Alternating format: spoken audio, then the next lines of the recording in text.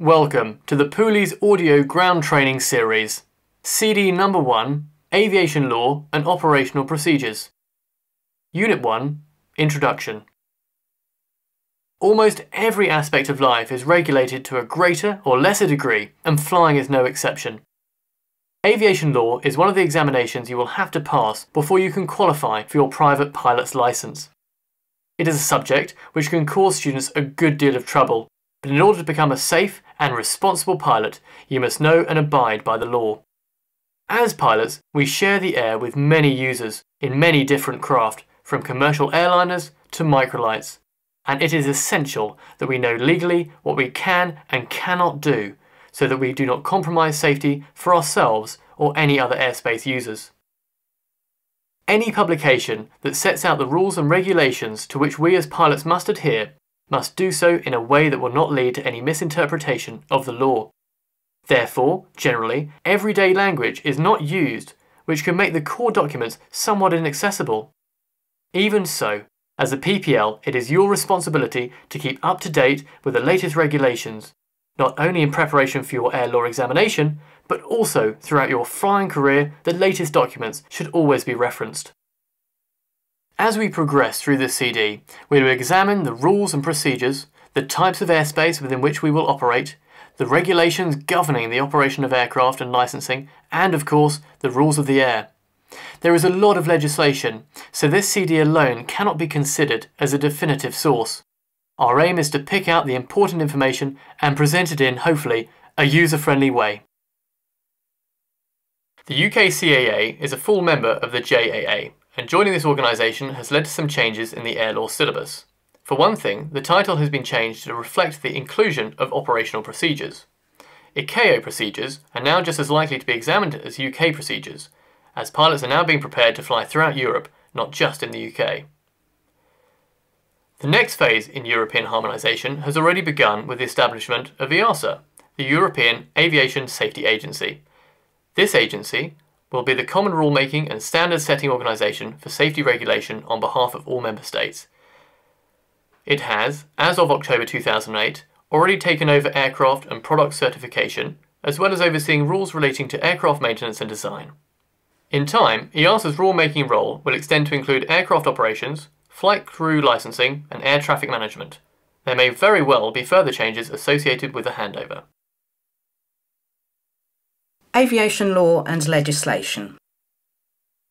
We would first like to talk about the Chicago Convention and ICAO. In 1919, a convention was held in Paris to establish some procedures for the fledgling civil aviation industry. Following the First World War, the benefits of air travel were becoming evident, but so were problems associated with crossing the territories of different nations and landing at suitably equipped and prepared airfields. There were further meetings, but the major landmark towards international cooperation was the Chicago Convention of November 1944. Here, 55 participating states met and established some basic principles for the safe and efficient development of civil aviation. A permanent body was formed in 1947 to promote the standards and recommended practices developed by the Convention internationally. The body was called the International Civil Aviation Organization, or ICAO. It was and still is based in Montreal, Canada. Thanks to ICAO, modern civil aviation benefits perhaps more than any other industry from a large degree of international standardization. The standards and recommended practices are organised into 18 annexes. All states have the right to replace these rules and regulations with their own national laws, but in this case must ensure that the details are published in their National Aeronautical Information Publications, or AIP for short. For example, in altimetry, the ICAO standard unit of measurement is the hectopascal.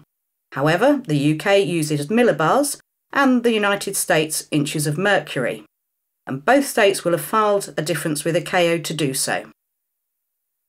The most important annexes are Annex 1, Personnel Licensing, Annex 2, Rules of the Air, Annex 3, Meteorological Services, Annex 4, Aeronautical Charts, Annex 5, Units of Measurement, Annex 6, Operation of Aircraft, Annex 7, Aircraft Nationality and Registration Marks, Annex 8, Airworthiness of Aircraft, Annex 9, Facilitation, Annex 10, Telecommunications, Annex 11, Air Traffic Services, Annex 12, Search and Rescue, Annex 13, Aircraft Accident Investigation, Annex 14, Aerodromes, Annex 15, Aeronautical Information Services, Annex 17, Security, and finally Annex 18, the Transport of Dangerous Goods. We would like to discuss some of these articles developed at the Chicago Convention in 1944. The articles contain the fundamental principles adopted at the meeting, and you will need to be familiar with them as they form part of the Joint Aviation Regulations Flight Crew Licensing syllabus and are included in the examinations. In this context, state means a contracting nation to the Chicago Convention.